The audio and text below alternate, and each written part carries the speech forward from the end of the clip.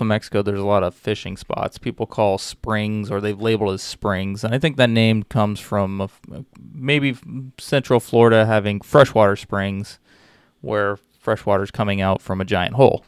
A lot of these are actually sinkholes, and one of the most popular in the Gulf of Mexico is the Green Banana. It's pretty much 50 miles west of Sarasota, and a lot of people have it. And what it is, it's just a giant hole in the ground. Goes down to about 400 feet. It's been explored quite a bit, and it's definitely one of the most popular. And so if you're looking from inside the hole up, it's just a big opening, and that provides a lot of structure for fish and gives them, a place to hide and very big natural relief. And sinkholes are kind of back in the news. If anybody's been following in Florida, we get a lot of them when ground kind of just collapses, maybe the water table gives out, and a big opening happens like this.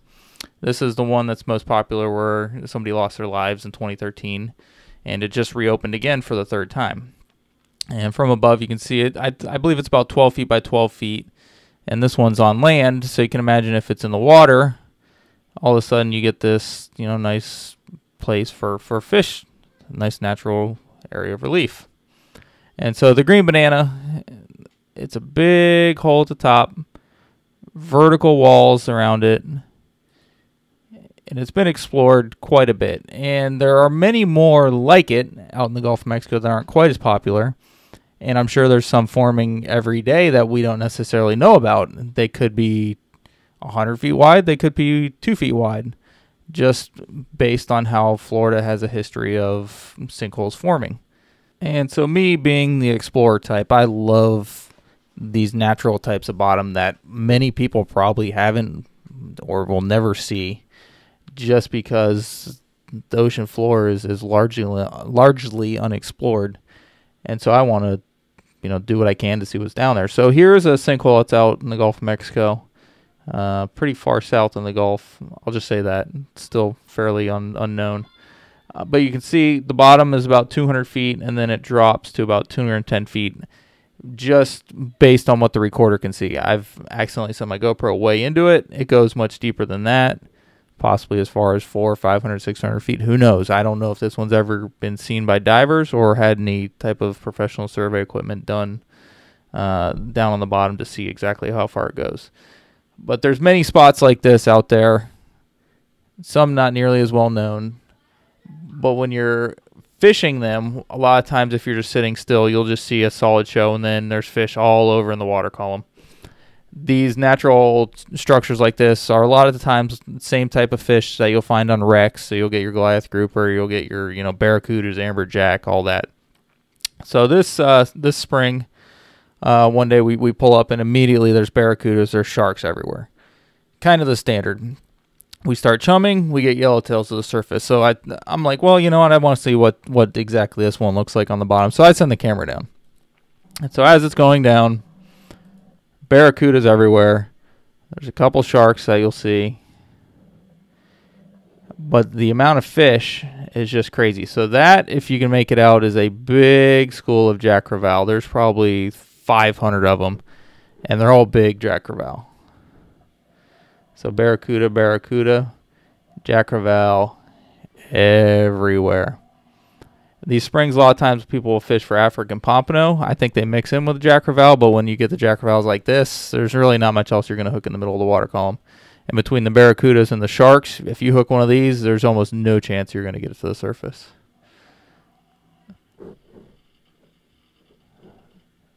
So Jack Crevalle is just kind of hanging out in the middle of the cudas. Nothing's really bothering them. If you hook one, though, they're immediately on it, and you'll see that kind of later in this video as I go through when we're actually fishing, what it looks like. So this cuda is kind of curious, just kind of following the camera down as it goes to the bottom.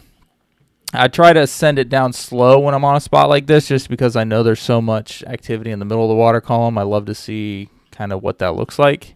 So I don't send it down full speed. I kind of touch and go on the spool to send it down slower. So school of barracudas following it down. Almaco jack, something a little different. A few Almaco jacks there. Not a whole lot of amberjacks on this. I think the amberjacks in the summer will go deeper, and this was in the middle of the summer. So it's approaching the bottom here. And so now the sinkhole starts to come into view.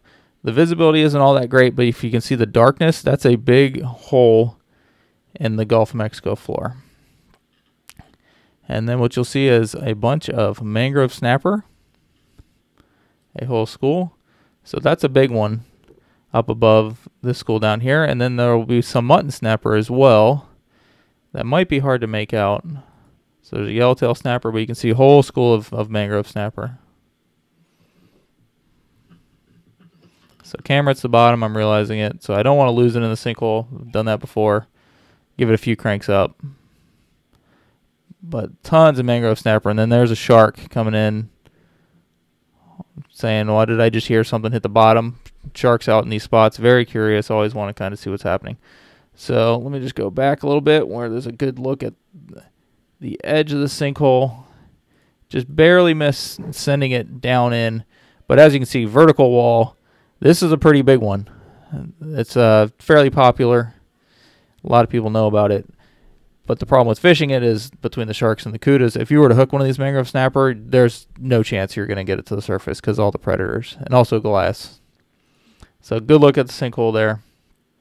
Shark coming in. More jacks. Look like almacos. Then some amberjack do show up right there. And more sharks. Jack Crevalle swimming with the shark. Nice yellowtail in the middle of it. And what's crazy is those sharks won't mess with any of these fish while they're down on the bottom. So I bring the camera up. There's a Goliath just because I don't want to send it in case it's down in the middle of the sinkhole. I don't want to lose it, which I've done before. So Mr. Goliath's like, what did I hear at the bottom? Same reason the shark came over. Wants to see what's this thing doing and down looking at me.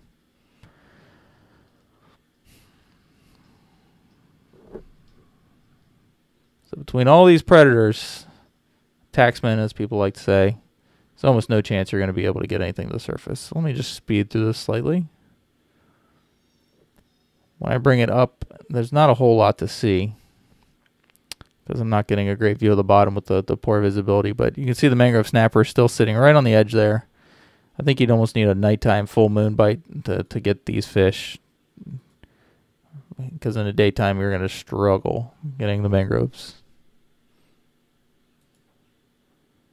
So there's a nice big dark shadow. I believe that's a shark in the middle of the hole. Probably hard to see when YouTube compresses these videos.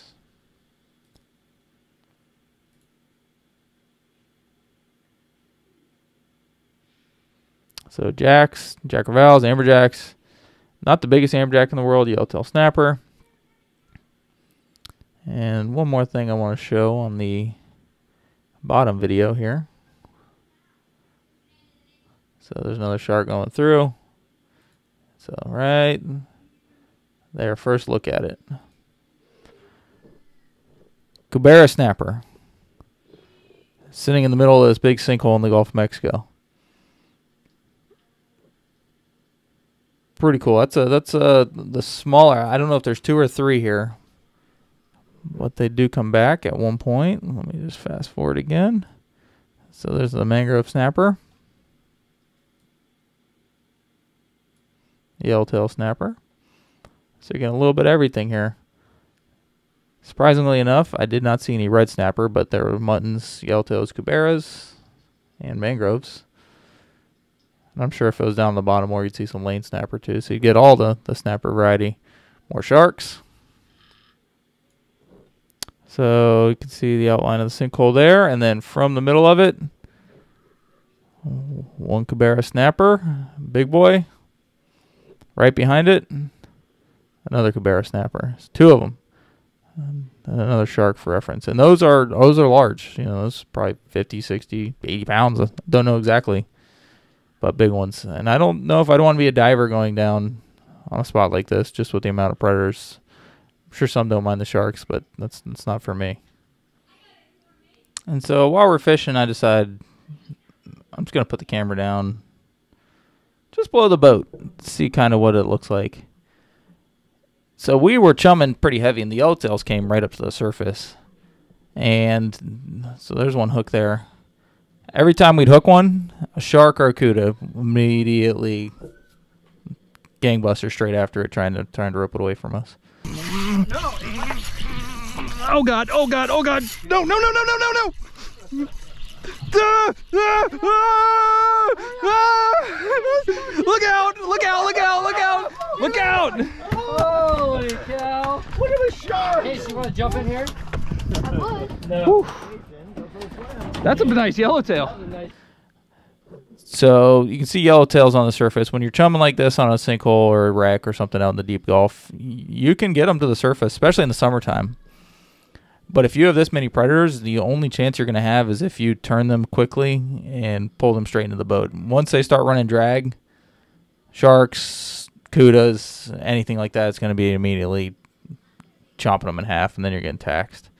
And we lost a couple to them, but we started using heavier spinners, 6,000s, 8,000s. And luckily, these fish were eating 30-pound leader, so we were able to horse them pretty good and just kind of ski them into the boat.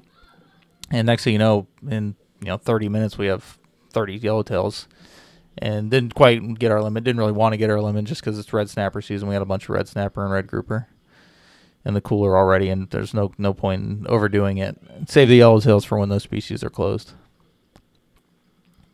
So you can see yellowtails, barracuda. The jacks were sitting a little deeper, so you're not seeing them down on this camera. There's probably about 50 feet of surface viz here. First, when I send the camera down to the bottom, and you see all the jacks, midway in the water column, they were probably sitting at that 80 to 100 foot mark. So lots of cudas, and so the way we were getting the yellowtails is little whitebaits, live whitebaits, and just an 1/8 ounce hogball, just enough to sink it and make it look wounded. That yellowtails that were sitting down, 20 feet would come up near the surface or to the surface, and they'd say, "Oh, look, free meal." If a bait stayed on the surface, the yellowtails didn't necessarily want to eat it. And they weren't really eating the squid or anything like that. They just seemed to want the live bait that day. And I think with the hogball, with the using an owner circle hook, which is a little stronger, it was able to get them just that little bit of, wounded look to the bait fish that the yellowtails just couldn't seem to resist.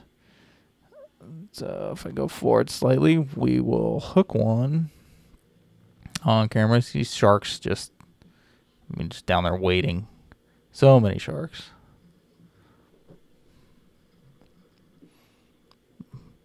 So there's 5, 6 in frame at one given point there, and they're all big.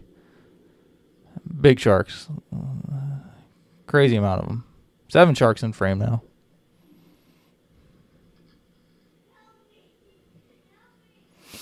And so the sharks go down and come back up and go down and come back up. So you're ideally hooking these, yellowtails when they're down. So if you watch here, see right there's a hooked yellowtail. So these sharks, right there, sharks start getting the vibe, and see this one kind of starts going towards it. But I think by this point they were a little tired of us pulling yellowtails away from them, so they weren't quite as fired up as they were at the beginning. But so many yellowtails, so many sharks. Kind of show what we were doing on the surface and how we were using some of those little hog balls. But yeah, you want a medium or heavy spinner.